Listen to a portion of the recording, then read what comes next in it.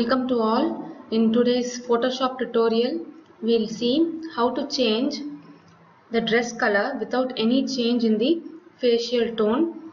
So open an image, that is a photo for which you want to change the dress color.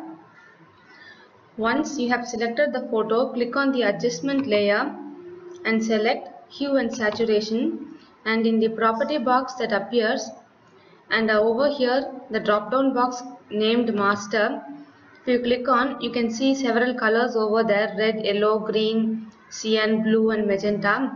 So what you have to do is, you have to see which is the main color, that is the main dress color in your photo.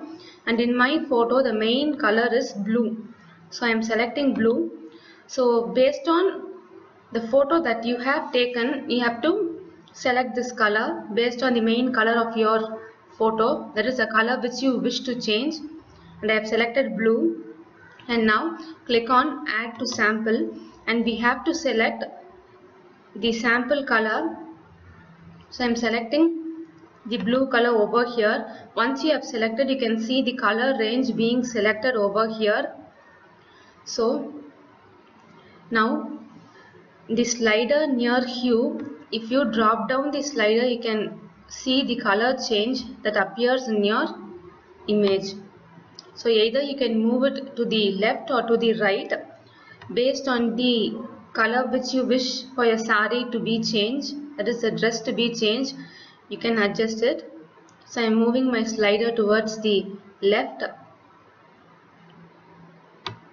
and okay, fine, this color is fine for me.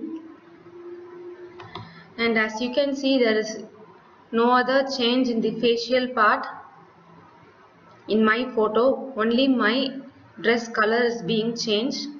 If your facial tone is being changed, then you can adjust the color range. Once you adjust your color range, the facial tone will turn out to be normal.